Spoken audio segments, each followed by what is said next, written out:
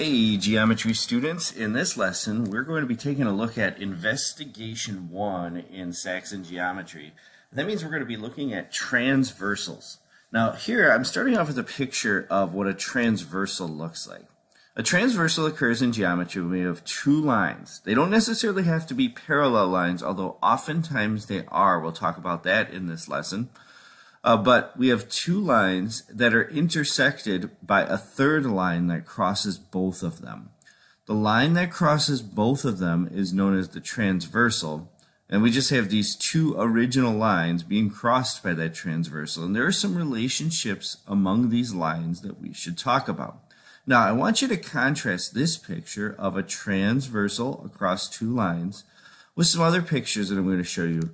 Notice in this picture, I have two parallel lines, or at least seemingly parallel lines, and a transversal that crosses them.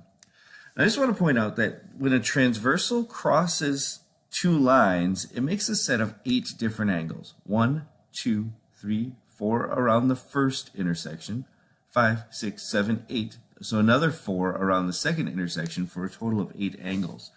And as we compare those angles, we notice that there's some angles that relate to one another. Okay, now I just want to note one other thing. Notice that this picture of a transversal crossing two lines, the transversal is more horizontal across the two lines.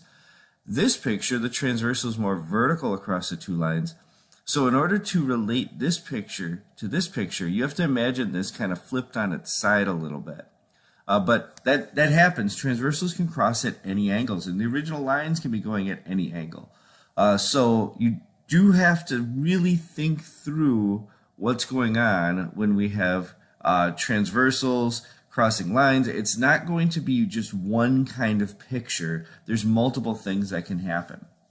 All right, so one pair of angles. We're going to be talking about pairs of angles that you need to be able to identify when looking at transversals. Remember, there's 8 angles, but within those 8 angles, we can identify angles that relate to one another. And we usually relate them to each other in groups of 2 or pairs. A corresponding pair of angles, okay, this is a pair of corresponding angles, 1 and 2. Any pair of angles that lie on the same side of the transversal, so here's my transversal. Notice that 1 and 2 are both above the transversal, and on the same sides of the other 2 lines. So this angle 1 is to the left of this line, angle 2 is to the left of its line. These would be corresponding angles. The key here is the easy way to find these is to look on the same side of the transversal, and then they're angles that probably look like they're pretty close to the same. Like you could see how these are related to each other. But in order to describe it, you really have to go back to this technical definition. Same side of the transversal and on the same sides of the other 2 lines. Okay, that's where corresponding angles would be. In this diagram, I would have corresponding angles right here where my cursor is, and right here. So the bottom of the 2 lines and to the left of the transversal. These would also be corresponding angles, here and here, because they're on the bottom of the lines, but to the right of the transversal. What about on the top of the 2 lines and to the left of the transversal? Here and here would be a set of corresponding angles, and then here and here would be a set of corresponding angles. So corresponding angles, actually there are 4 different pairs of corresponding angles with every transversal. The next type of angle is known as the alternate interior angles. So let's read this definition. A pair of non-adjacent angles. Remember, non-adjacent means that they can't be right next to each other. They can't share a side of their angle. Non-adjacent angles that lie on opposite sides of the transversal and between the other 2 lines. Okay, so here's my transversal. Notice 1 and 2 are on opposite sides of the transversal, and they're between the 2 lines that cross the transversal. Over here, if I was looking for alternate interior, this would be one angle that's between the 2 lines. It's on the left side of the transversal. There must be another angle on the right side of the transversal that's between the 2 lines, and that would be down here. Okay? I couldn't use this one up here because if it was this one, these would be adjacent angles. So they have to be non-adjacent angles. So it would be the angle up here and the angle down here. Also, the angle up here could be one alternate interior. It's between the two lines and on one side of the transversal. But the other one would be the angle down here. Those are alternate interior angles. Next, we're going to look at alternate exterior angles. Same concept, except now we're on the outside of the other two lines. So notice that here's the transversal. My alternate exterior angles are going to be on the outside of the on opposite sides of the transversal, right? And they're on the outside of those two lines. So I can't put them between the two lines, I have to put them outside. So we'd have one here, and then there has to be one on the other side of the transversal outside the two lines down here. These would be alternate exterior. In my drawing up here, I'd have one here and one down here. Also, one up here. This would be part of a pair of alternate exterior. Its partner would be this one way down here. It's on the other side of the transversal, outside the two lines, and it can't be adjacent to the first angle. So that would be this alternate exterior. And then lastly, we have same side interior angles, also called consecutive interior angles. These angles are on the same side of the transversal and between the two lines. So that would be these angles here, 1 and 2. There's going to be two sets of these, just like there were two sets of alternate exterior and two sets of alternate interior for every transversal situation. I have two sets of same side interior, here, here, and here, here. Okay, these are my same side interior, same side interior. The key is that these ones do actually share a side, but they're on the same side of the transversal. When I say same side, I mean the same side of the transversal. All right, now why are these significant? Well, they're significant because of the relationships that exist between these special pairs of angles when we have parallel lines cut by a transversal. And that's what you're going to see as a theme here, is that for these postulates and theorems, we're going to be talking about if two parallel lines are cut by a transversal. Parallel lines being cut by a transversal. If your lines are not parallel, these postulates and theorems do not hold true. So if two parallel lines are cut by a transversal, the corresponding angles are congruent. That means that if I look for angles that are on the same side of the transversal and on the same sides of the other two lines, okay?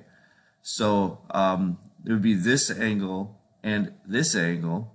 If M and P are parallel, then this angle is congruent to this angle. Now M and P here in my drawing, as long as this sketch is accurate, which it isn't always. I mean, I could draw a sketch like this and then just state that M and P are parallel, even though the sketch doesn't make it look like they are. But if the sketch is accurate, M and P aren't parallel, so I know that these would not be equal angles. If I go over to these angles in this transversal across parallel lines, 1 and 2 look much more like they would be congruent angles. And the same would be this line, this angle under the line, and this angle here are corresponding angles. Those would be congruent. And remember, there's always 4 different pairs of corresponding angles that you could, any of those 4 pairs would be congruent. So this one and this one, this one and this one would also be included in that list.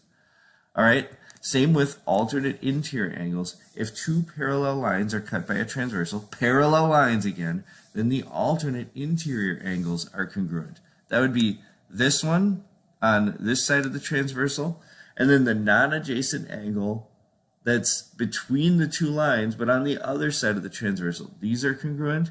And then there's a second pair of alternate interiors that are congruent. This one and this one.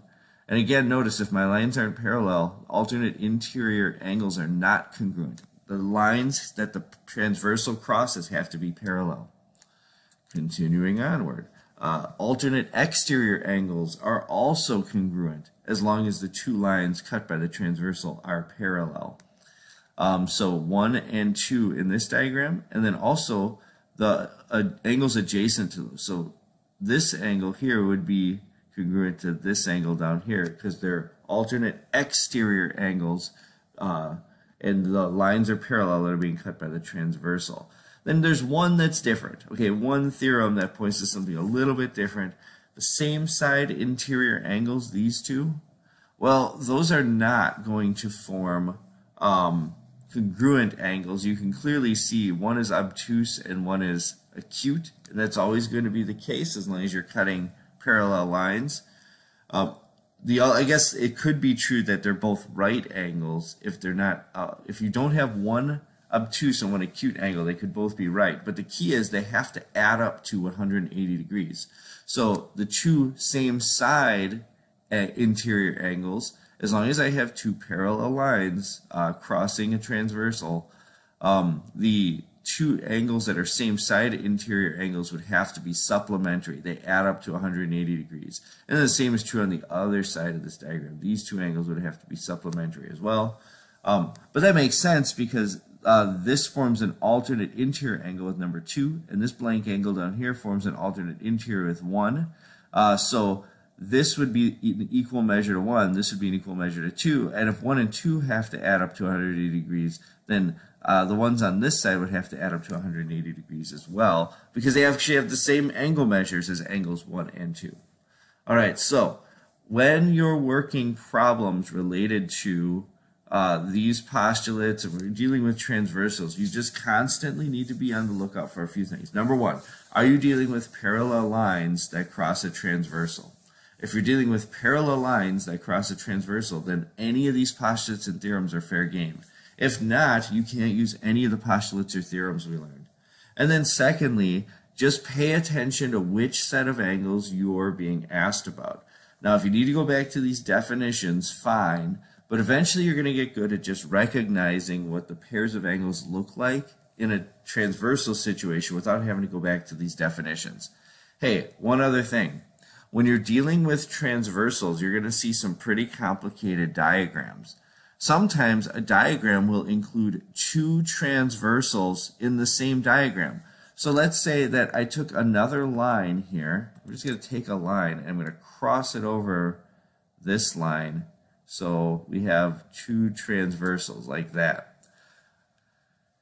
When you're dealing with these postulates and theorems and these definitions, you're only going to be considering one transversal at a time.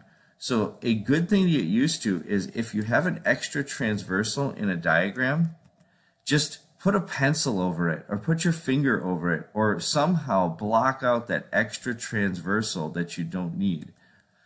Because if it's there in the diagram, it's going to be confusing. But if you find a way to block it out so you're just focused on your original transversal and those original 8 angles, that's key. Make sure you can see all 8 angles in with your original actual transversal you're looking at. Then you'll be able to solve these problems much more easily.